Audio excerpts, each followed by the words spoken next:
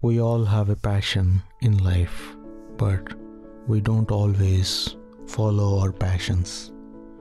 Maybe we don't have the courage or we're afraid. Maybe our circumstances don't allow us. I believe we should pursue our passions, even if the most likely outcome is failure. In life, we only regret the chances we didn't take. My name is Rajesh Burla. Becoming a wildlife photographer had been my dream for a long time. 3 years back, I had the courage to follow my dream by going on a photographic adventure to South Africa. With no prior experience in Africa, it was a daunting task. Will I reach my goal? Watch till the end to find out. My first sighting was this leopard at dusk. I only had a few seconds to get the composition right. Unfortunately for me, another car approached it and the leopard disappeared into the long grass. An opportunity lost. A little later, I came across a pride of lions. It was an incredible opportunity to capture the lions up close. Though I did manage to capture a few images, I failed to get my compositions right. Next day, I came across this lone hyena walking straight towards my car. It was an incredible opportunity to capture the hyena up close. However, my entry-level camera misfocused.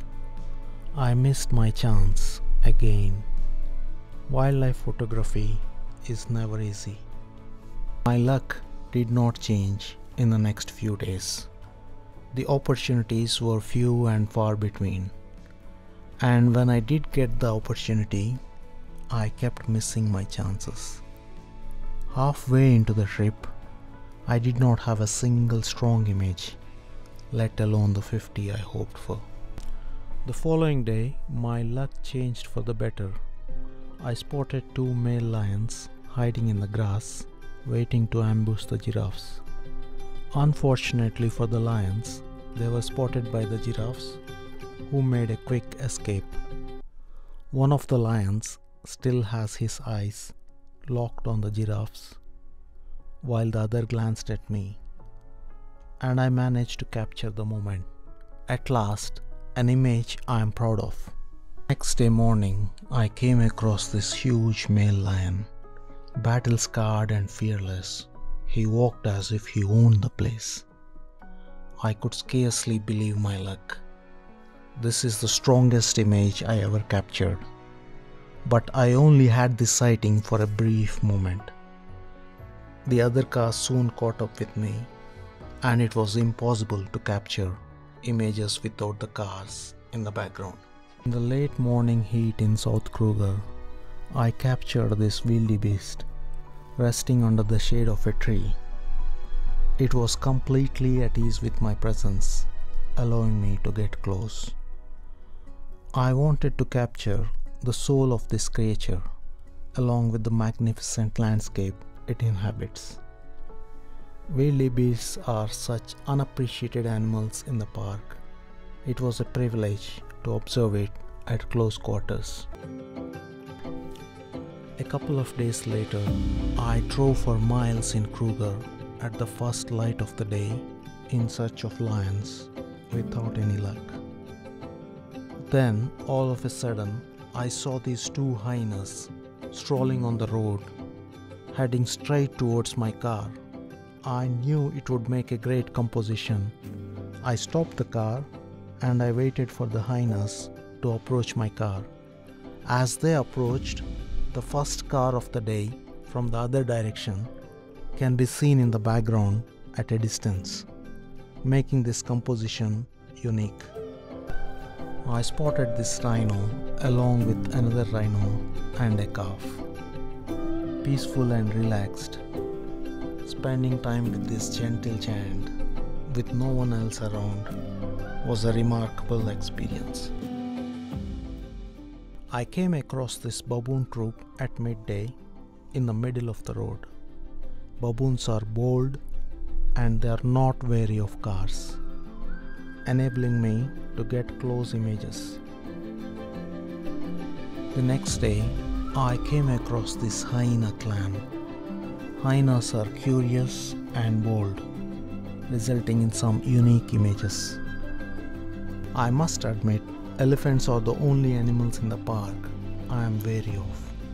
They are enormous and intimidating, and they are aware of that. However, I still managed to get close to them a couple of times, but my camera failed me both the times. It's fair to say I failed to capture any extraordinary images of elephants. As I reached the end of my 3-week trip, I was jaded, tired, and burnt out. Wildlife photography is demanding, both physically and psychologically.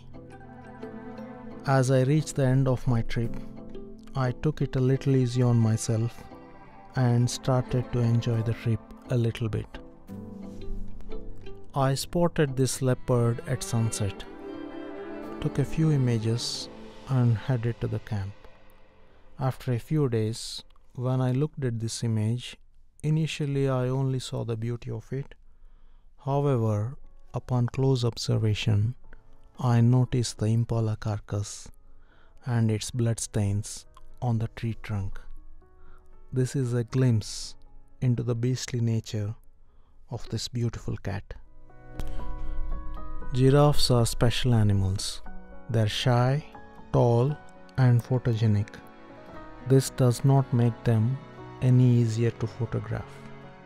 After 3 weeks of trying, I was extremely lucky to capture these 3 images in a near perfect composition. There are some images that may never be replicated. I believe this is one of them. My 3 weeks in Kruger had come to an end. It is time to head home. Did I manage to capture the 50 extraordinary images? No, not the 50 I hoped for, but only 5 images that captured my imagination.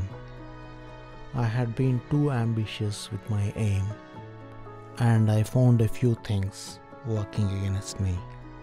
The African sun was hot and relentless. My entry-level cameras failed when it mattered, and ultimately, my lack of experience meant that I failed in my mission. If you are interested in the limited edition prints of any of the images, or if you are interested in joining me in my next African safari, message me on my Instagram link below. My mission has failed, but my journey continues. Next time, I'll try my luck in the desert. Join me as I journey through one of the last great wildernesses on the planet, Kalahari.